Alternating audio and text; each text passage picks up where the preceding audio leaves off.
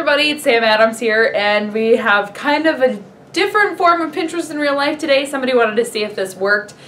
There's a guy going around the world, used to be in the CIA. He's teaching people how to escape duct tape. If your hands are bound by duct tape, God forbid that ever happens to you because it's scary.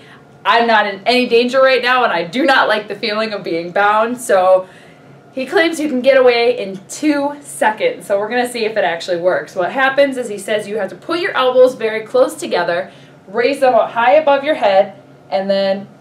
Oh my gosh, it actually works!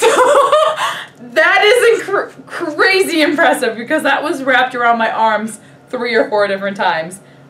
I'm not going to lie, I thought that was not going to work. That was impressive. Thanks for watching.